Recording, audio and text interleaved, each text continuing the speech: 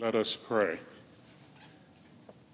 Eternal God, who sustains those who obey you, you have been good to us beyond our deserving. You have surrounded us with the beauties of the earth and the glories of the skies. Today, make us alert to your providential movements. If our minds are closed to your truth, open them. If our hearts are hardened, soften them.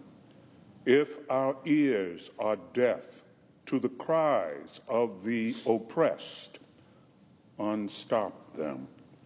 Lord, revive our senators.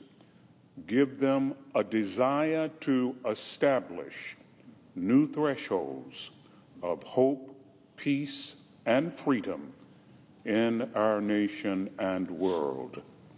Be near to our lawmakers all their days. May they rest in the green pastures of your peace and thrive beside the still waters of your wisdom. We pray in your mighty name. Amen.